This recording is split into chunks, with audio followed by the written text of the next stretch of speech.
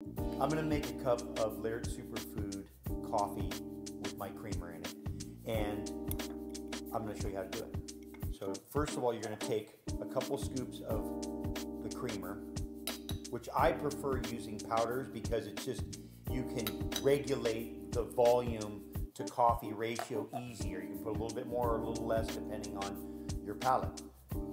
You will pour the coffee over the top of the creamer and let it soak in for a second. One thing you need is a whipper.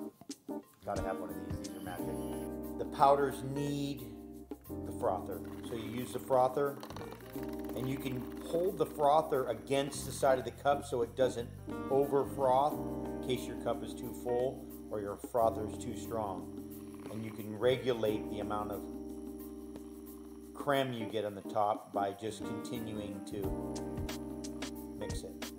And you have yourself an amazing cup of turmeric creamer, Laird Superfood.